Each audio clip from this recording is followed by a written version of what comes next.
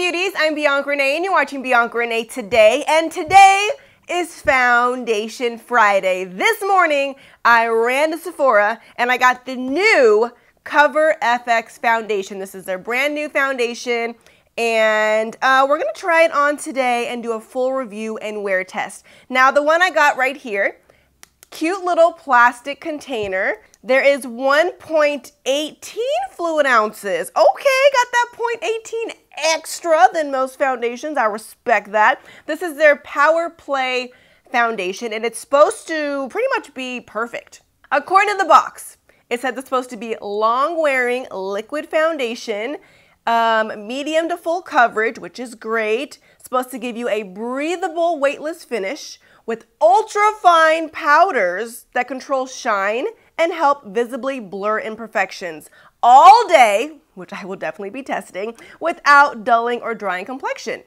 Sounds good to me. Now I am someone with very oily skin and I usually get things that are mattifying or have matte in the name. This one doesn't, but as you can see, I am getting a very nice matte finish. But when I picked it up, I decided to keep it in the Cover FX family and I also got the matching primer. So let's get down to the nitty gritty, shall we? I am the color G70 and there's 40 shades to choose from. So there's a pretty good shade range going on. They do break the colors down from a pink undertone, neutral undertone, or golden undertone. So if it says G70 like me, the G stands for golden. These bad boys are pretty expensive though. Let's pull out the good old receipt, shall we? And the foundation was $44.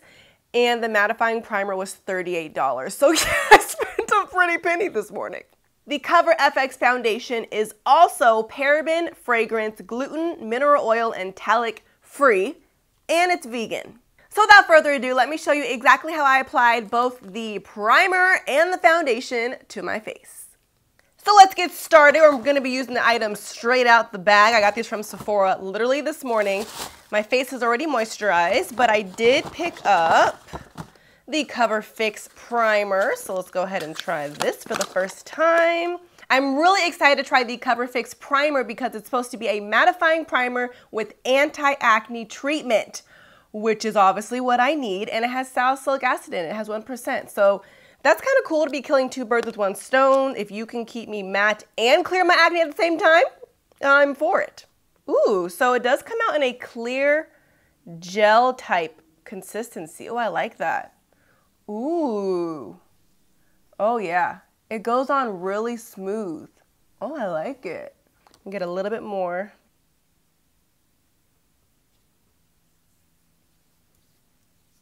But today I'm going to be trying something a little bit different. I'm going to be doing one side of my face with a beauty blender and the other side with a brush. So let's go ahead and try the brush first. It does have a little squeeze nozzle. And I'm going to squeeze just a little bit on my brush. And let's go ahead and start. Oh. It's not as thick as I thought it was going to be. Pretty good coverage. It's kind of more watery than I expected.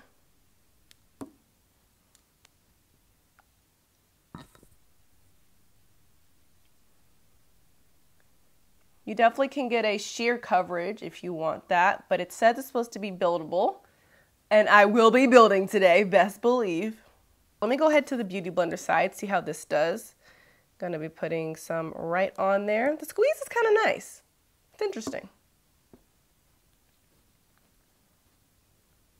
I think you get more full coverage when you use the beauty blender because you can kind of pack it on there. I think I'm gonna stick with the beauty blender.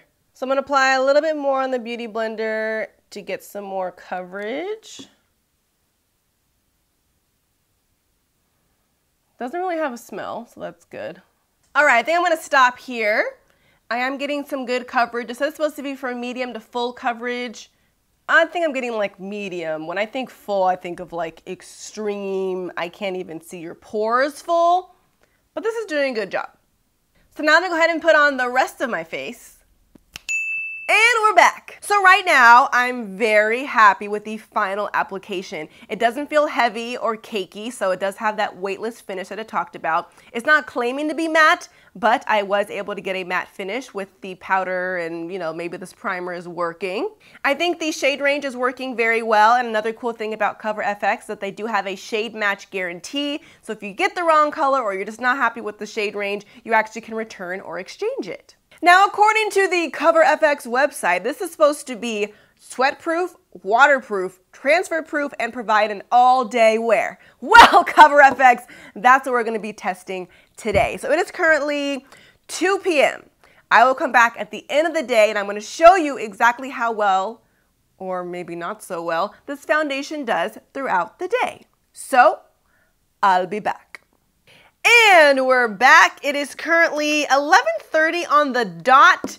That means I've had on this foundation for a total of 9.5 hours. So this foundation did claim to last all day. 9 hours is definitely a full day. That's your whole 8-hour work shift plus your drive home. So what you're seeing now is like worst case scenario. I was outside in the cold for a while. I was in a hot area for a while. Literally put this makeup through a very full day. And this is where I am. So I am a very oily girl anyways, but this is where we are. I think under these lights, like you're literally seeing every shine on my face, I don't think it looked as bad in like person in a normal mirror. But without further ado, what I like to do is grab my oil absorbing sheets and we'll just see how oily I really am.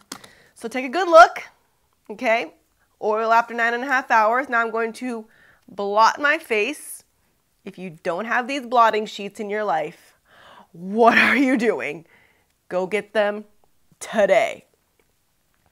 And this is just supposed to pick up the oil and leave the actual foundation. It says it's transfer proof, so there really shouldn't be too much makeup coming off. So here is all the oil that came off of my skin. Some of the foundation is on here, but it's not too bad. It probably lifted with the oil. But now if I take a good look at myself, I look pretty matte again.